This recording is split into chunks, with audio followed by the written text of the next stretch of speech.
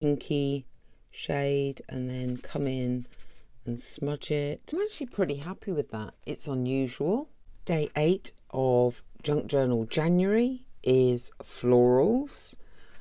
Still working on the Dolce Vita journal using the prompts. For florals, I've got this paper. That's the right way up. Okay.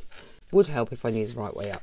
I've also thought I will do a corner pocket with a tag, again made from junk and just covered with some book page at the moment.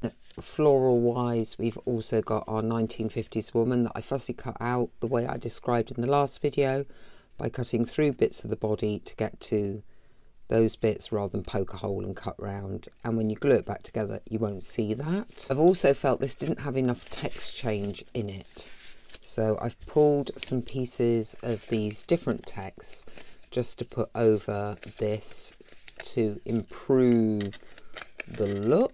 And I have a quote, and that's as far as I've got. Let's start with, is she actually going to go on the tag or the page? I think possibly the page, although I may have to outline her because she's not going to stand out against that background, or give her a different background. I also want to find the corner pocket, which I got this second hand.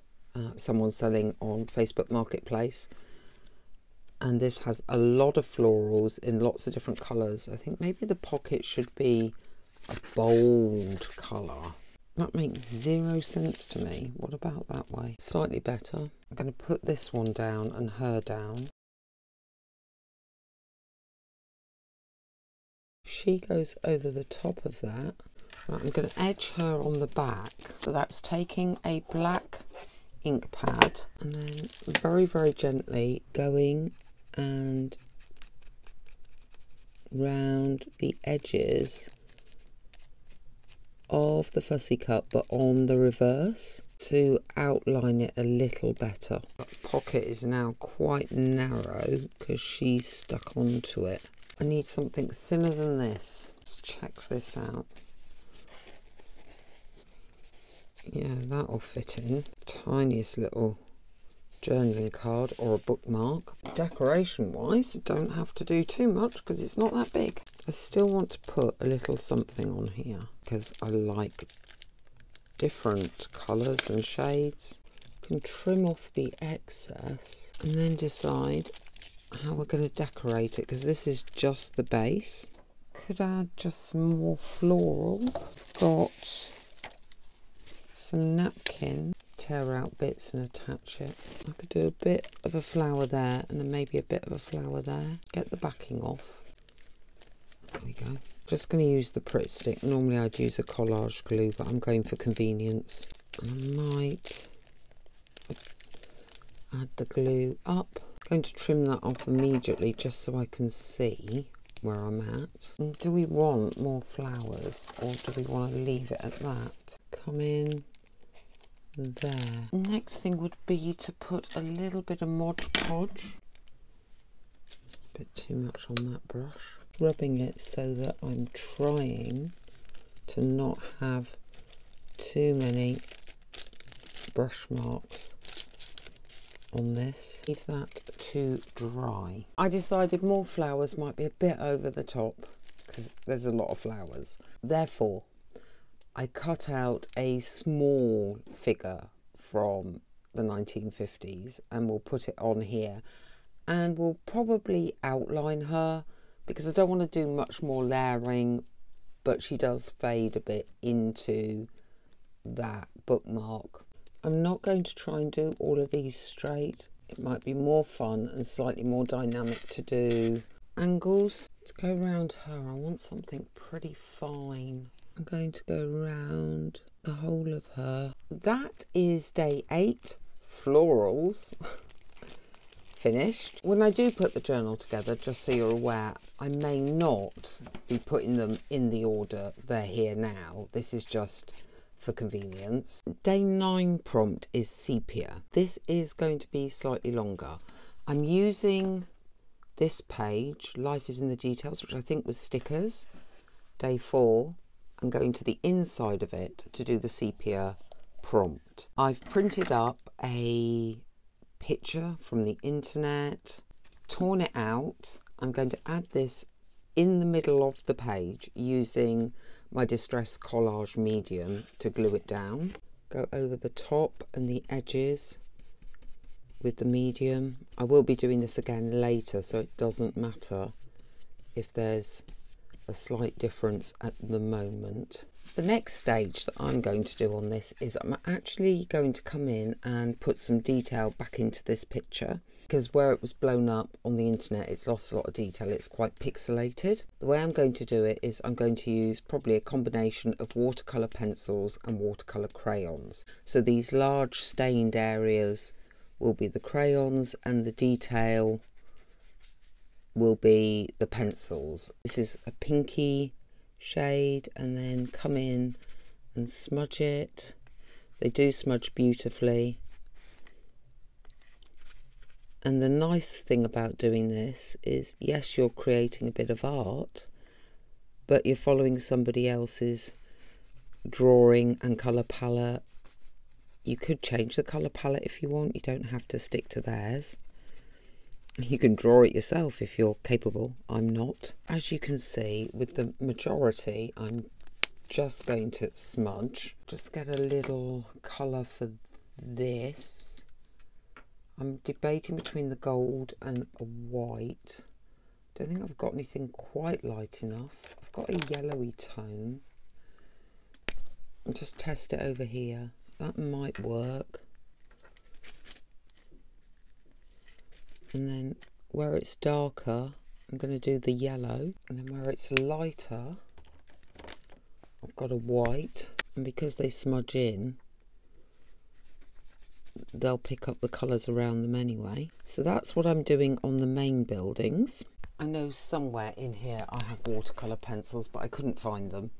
What I do have is a Stabilo. It might actually, because the only colour I really need to go over is the black area with some detail. I think the Stabilo will work fine for that. If I want to smudge it down, I just get a bit of water on my finger, I think this time, possibly, and pull it into that area to make that grey, and when it's dry come back in. I don't think the original is particularly detailed, so I think I can get away with that. When you go back over this with glaze, which I will be doing, it will move this colour around a little bit because a glaze is wet and watercolour crayons and pencils react to wet. If you're never sure about what you're doing, just stand up and get a bit of distance and see if it's the effect you want, because close up it's hard to tell, but once you're at a distance you might have a better idea. I think I've shown you enough of that. The idea is to make these videos shorter without boring you silly by doing a whole process and you just sitting there. Let me know if I'm shortening them too much in the comments below, because I'm going to come back when this is good to go. I think what I'm going to do is sepia around these edges and then use clear Mod Podge over the rest of it. Originally I was going to sepia the whole lot, but I don't think I will. To sepia around the edges, I'm getting a very, very thin brush up to the edge and down and fade it. I will need to put Mod Podge over all of it because of it being watercolour crayon and we want to seal it in. Or you could use hairspray. That's such a lovely graduation of colour for the sepia. As this does feel a bit sticky, I am going to do the old talcum powder trick and hopefully not change the colour too much. Vintage Photo Distress. Let's hope there's some colour in it. There appears to be. It's just hard work, this ink at the moment. I'm hoping to butt up to these edges and bring it out a bit. I want to go back round with the black on this edge where I had to cut background, that fancy border. This is the espresso, and I'm going to come back and go through by this black border. I do feel like I want to put a bit more white through, maybe bring it down a bit towards this. Maybe I've faded this up too much. Let's grab some white. I may even put a bit of the yellower watercolour crayon through here as well. Let's just see what we can do. I'm not adding water to this at the moment. I think possibly the only thing I need to do is find a golden colour. So I'm super fussy. Bring that down and into it, and then the same here, and then similar on this side, so make this a bit more golden. And what do I want to do about this white bit? I feel like some things aren't really working on here, but I don't know why. It might just be that the black and the browns are too faded in comparison to the picture. I'm going to bring some water and see if I can get a bit more of a fade. Got some kitchen paper. Pull some of that colour up.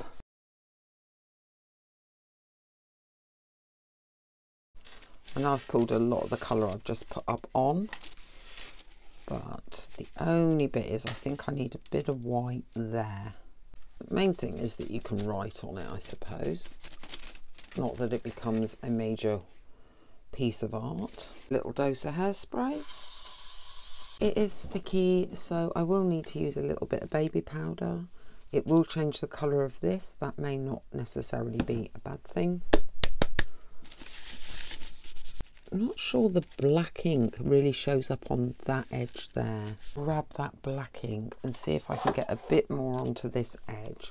See how fussy I am? I'm sure you're just as fussy.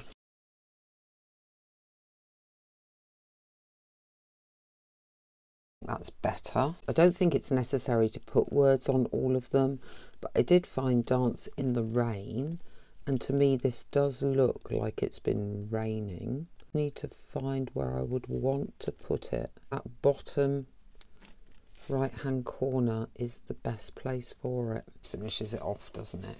For pop of colour, I found another image on the internet and printed it up on some very lightly coffee stained paper. I also took some script and printed it on the reverse. One thing I do want to do is fold that down so that becomes a pocket that's internal to the actual pages. A pop of colour to me is not a huge amount of colour, just a little highlight of colour.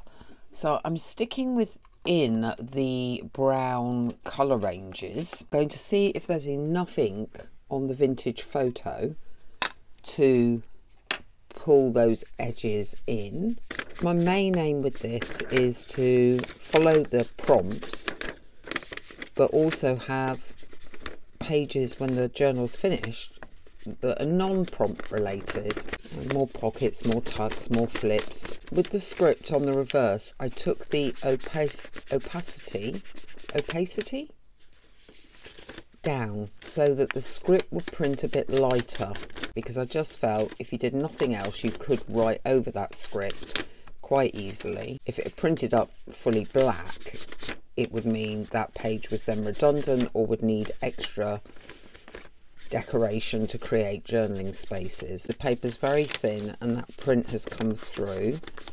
This page may have a big pocket. I may decorate it. When this becomes a pocket, this will need edging both sides as well. The female figure I've printed up is in brown because pop of colour means I want my colour to come from another item. I have, as described in previous videos, inked around the back. She's looking this way. I might put her that side.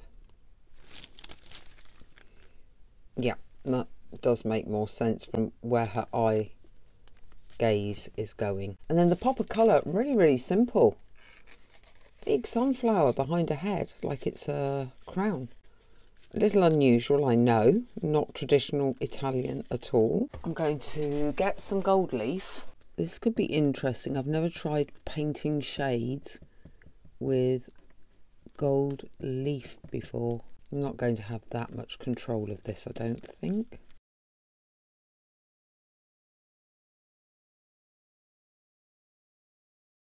I do have more sunflower pictures if I don't like this. Different gold. Even though I was trying to do more vintage, I was always going to end up putting some glitter and gold in it, wasn't I? Well, I wasn't intending to do that, but I think it'll make a lovely contrast with the browns. And it's definitely not just a pop of colour, but a pop of shine. So that needs to go, just so I know roughly where I'm lining that up. Those can be rubbed off in a minute. Is that roughly where I want her? Completely daft. Definitely different. Well, it's still Italy. Just a bit different. I don't know why that's making me laugh so much. Right, the next one is Stamp It Out. Oh, I'm going to have to think about this. I've got so many stamps. I've decided to work on a piece of ephemera. Because this has come from China, they've actually put 2 spaces where you would write your address. This would be the normal place to write an address. This would normally be where you wrote your postcard. And this would be the picture, or you would have your address on here, a message on here, and a picture on here. So, I think if we cover this bit, we make this bit the picture, that bit where the address goes. I'm going to cover this bit then with some, I think this one's tea stained paper. A couple of little prep things first. That's been covered. I've trimmed it off. I'm going to very briefly go down that edge with the sanding tool. This isn't as severe as the one that I used on a previous video. Will be to ink round it with a vintage photo. I haven't really got much of a plan for this Stamp It Up. I was given this tip months ago that when you stamp, have something thick but slightly bouncy below where you're stamping, so you're not stamping immediately on a hard surface and your stamp should come out clearer. I have some script stamp here and I thought I could do that as just a, might need to stick that on there a little bit better with a bit of water. Do that as a background, and to do it as a background so it doesn't interfere too much, I'm going to use a permanent, I use Memento, but I'm going to use the London Fog.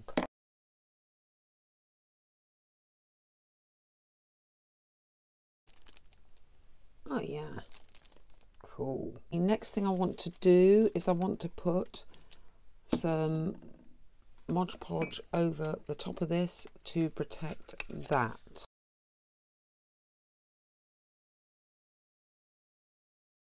I've cut this woman out and she is looking upwards. She's also wearing a nice green dress. That's decided me that I'm going to use my watercolour crayons again to edge with a green. Put a bit of water on here.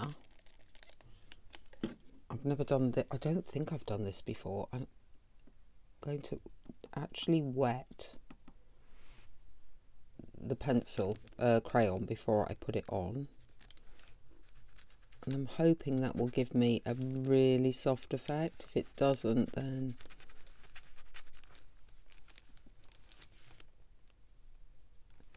I'm wasting my time. I think I just need a bit more water to spread this one, if it will spread now, of course.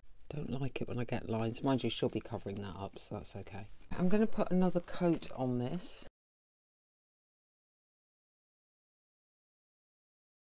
Then I'm going to do my usual buff with the finger. She's not really going to cover up that line, is she? Might have to do something about that in a minute. No, what I could do is I could use a bit of this napkin, but the green and yellow bits, and go round that border again with bits of torn napkin. I know some people put glue on their finger to get this up.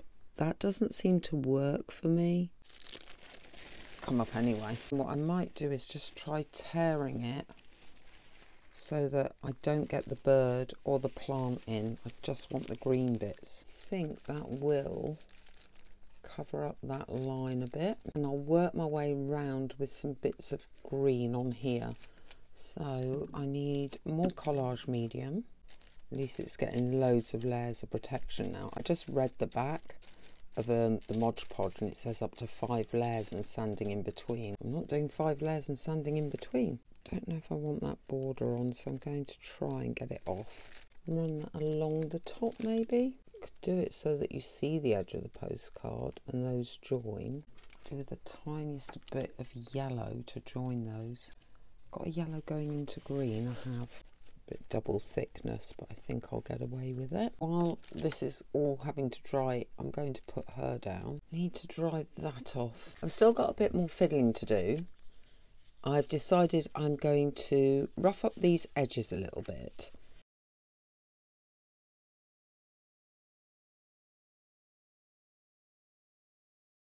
And then on the reverse, if any of that napkin has come over, which it has a little bit, I'm going to try and get that off. And I wasn't really happy. Well, I don't mind that bluey green, but with that very bright green over the top, it's looking maybe slightly too blue. I don't know. So I'm going to spray it and add some yellow. I'm still not getting rid of that line, am I? I'm going to keep trying. I don't know if that's achieved anything on that top edge. I was hoping it would take that liney look off, and it's not really. I don't think anyone would notice it bar me. I'm going to give embossing a go. Hopefully this embossing pad will work. I was going to just go across. I'm only going to emboss in white. Throw the powder on.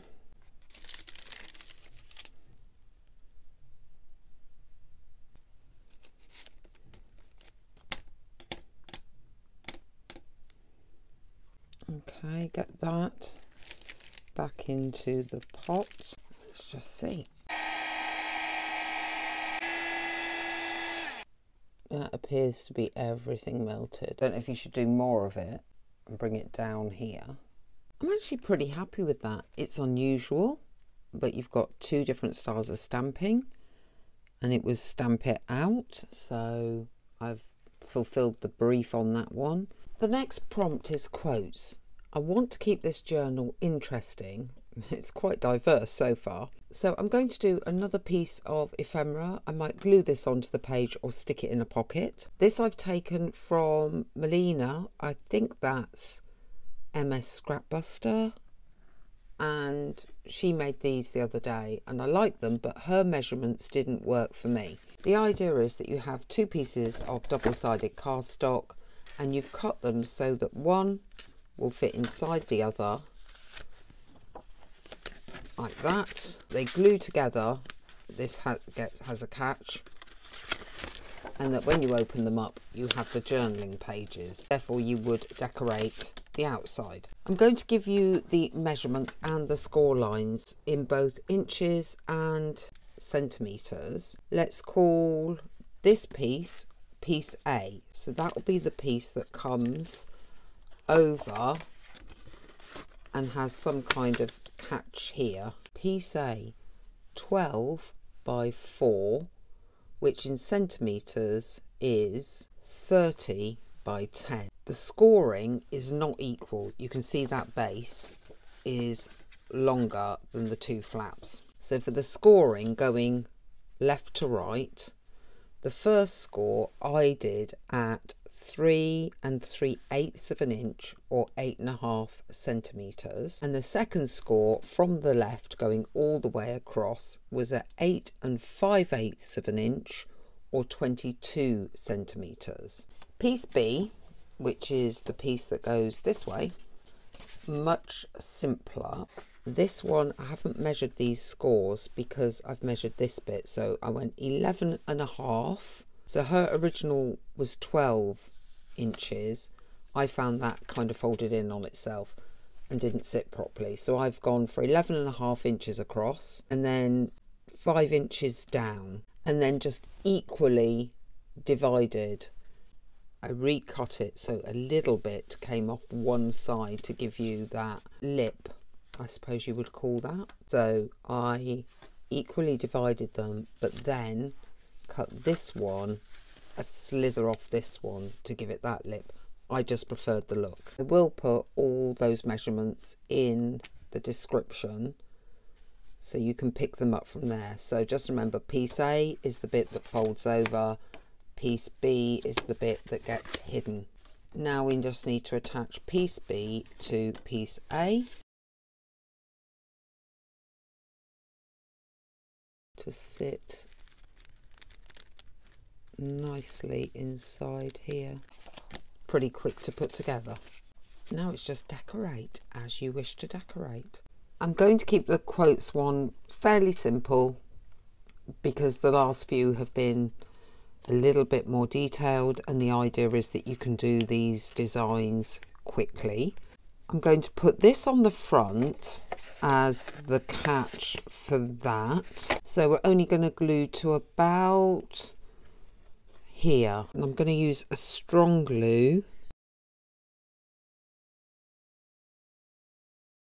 These little petals may look great, but they can lift very easily. For the quote, I got two kits, both from eclecticpapercraftart.com. I'll put the details down below.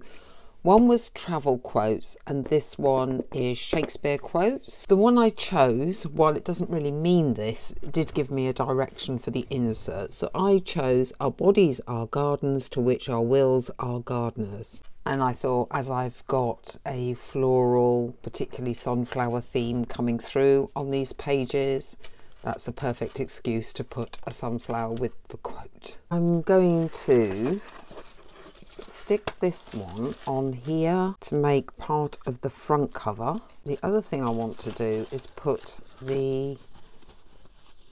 another sunflower over this corner here, but so it doesn't cover up the actual quote. I will need to do some trimming up afterwards. I prepared some extras for the internal pages. Some strips of the paper the sunflowers were cut from, a couple more Shakespeare quotes from Eclectic Papercraft Art, a couple of my 1950s women, some ephemera that I think I got from AliExpress, just some little bits of fake paper.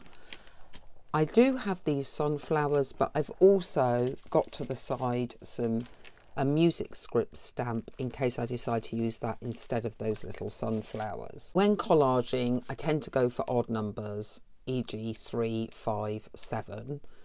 The simplest one is 3 and very, very quick and easy to do. I'm doing 5 this time. The journaling is actually these internals. This is your external pieces. I'm going to place the strip down the opening, then create a square shape with that in the background. We have the woman to sit over the joins, and we have a piece of Shakespeare quote which might go over the top there, and potentially a sunflower or a bit of script depending on which I prefer somewhere on here, probably a bit of script going over this. That's a very, very quick, simple collage design to lightly stamp over, hold it in place. There we go, just very, very lightly done. Adds a little bit of interest without being overly dramatic. Done my usual ink black around the edges and try and catch any white pieces. Have to be careful because I've also cut through various limbs to do the fussy cutting, which is fine when you're using a wet glue, but with a Pritt stick tends to rip at the body a little bit. I want her to go over some of these joins, bring that arm back down to where it should be. Let me be that I am and seek not to alter me. The openings here, similar idea. A strip down here, one of these.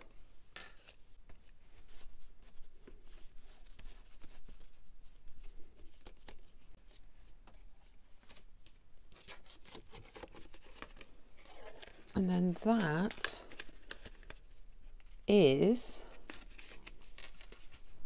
day 12. I've been struggling with the concept of dreamy. I eventually decided to keep it really, really simple. I've printed up a marble design on some coffee stained paper, which I think is quite a dreamy background. And then I found this lace, which I think is very romantic and dreamy. And I thought I would simply add the lace somewhere on here, maybe as a border, and that creates a dreamy page. Smudging that glue over the remaining outer edge of that border. This will flap about once in a journal, but I think that's actually quite a nice effect. And of course you can write on this page, you simply flip the lace up. That is my interpretation of dreamy. Before I do day 14 and the last in this video, which is tickets and tags, I need to strengthen this piece of paper. It's only copy paper, as is this, and it's now got this heavy lace on it. I'm going to glue this into here. I think I may edge that as well. I'm deciding whether I want to edge that in a pinky colour or the vintage. For a change, I'm going to go with the pink. I don't know if you can see that pink edging. It's very subtle. Let me put it against that. Yeah, you can see it there just a little bit. I'll continue to do that and use a Pritt stick to glue this to here, smooth it all down, let it dry off, and then we will continue. Let's look at what we have here. This has now dried and it's nice and thick. This is the tag. That was in a swap box from India. Thank you for that tag, it's lovely. I've taken one of the quotes from Eclectic Papercraft Arts, same place I got the Shakespeare quotes, and I've torn it down to fit that tag. Going to do a very simple collage on this tag.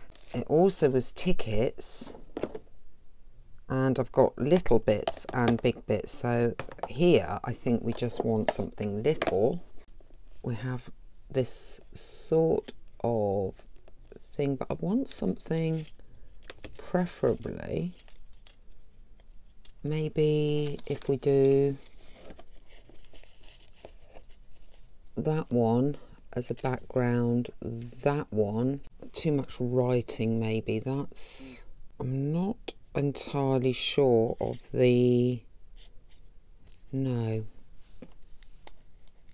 That works better, putting a circle there. Okay, that's the 3 pieces on that collage for a very simple little collage on that tag. Here's our little tag done. Bits that I did off camera is edge this with vintage photo, do the back of the sunflower in black, that's doing that on the back of that sunflower, edged this background paper in black, and then go round the ticket in vintage photo, which only really shows on that lighter edge but makes that a bit more coordinated.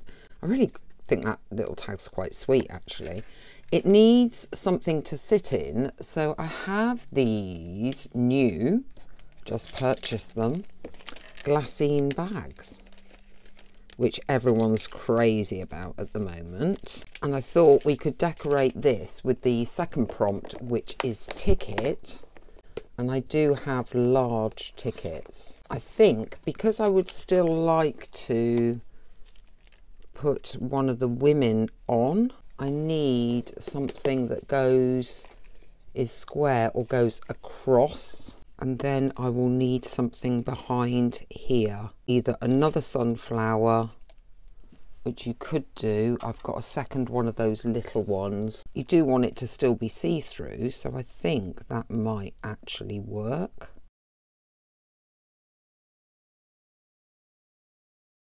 That will need to be held down a little bit until it takes. I'm going to run her along that edge. I'm wondering if I've got some glue dots that might work better. I'm not a big fan of these tape glue dots because I seem to ruin the tape pretty quickly, and then you can't get to them, and it's a bit of a waste of money. But they might be perfect for these bags. Yeah, I think that might actually work far better. Okay, there we go, learn something new. Glue dots for glassine bags. I think I'm going to glue the bag onto here to leave that shoulder going over. I'm not going to have the bag removable, it's going to be a pocket on the page into those lines there. Now we've discovered the joy of glue dots. I can glue dot up the back. I don't know if these are going to show through on the glassine or not, but I've put so many on that it'll just look like a pattern. I'm actually really happy with that. Nice and simple but effective, and covers the brief.